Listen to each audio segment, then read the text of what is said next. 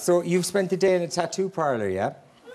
As per usual, you know. That's kind of my day out in Dublin. For the last 6 to 7 years, after being tattooed all over the world, I've kind of found 2 tattooists in Dublin who's kind of done most of my work. Zulu Tattoo is a good friend of mine, Sean, and today I was with Miguel, which is Dublin Art Tattoo. He's finishing a stomach piece, which I've been working on for the last while, you know. I think that means they want to see the stomach piece.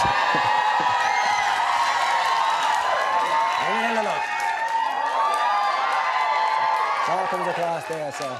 So what the car there is what was done fresh today, and it's actually still quite kind of moist, isn't it? Is that? It's more than moist, Brendan. It's bleeding at the moment.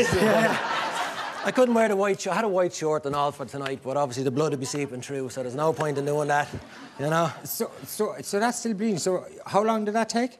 I was there for about 3.5 hours today, so. Okay, and are you in pain the whole 3.5 hours? A little bit, yeah. And are you sore now? I'd be lying if I say tattoos didn't hurt. I've never had one which I thought was a breeze at all. They've always been, from the age of 15, I'm being tattooed, and every single one of them, I remember the moment. And is that part of the buzz then that you remember, the pain helps you remember when you got it and is part of the No, there's no buzz about the pain at all. Really? Right. I'm not one of those sick individuals that think, I love the pain, it's gorgeous. No, I absolutely hate it, but I love the art. I'm mad about tattooing and art, the art of tattooing and the visual aspect of it all, I love.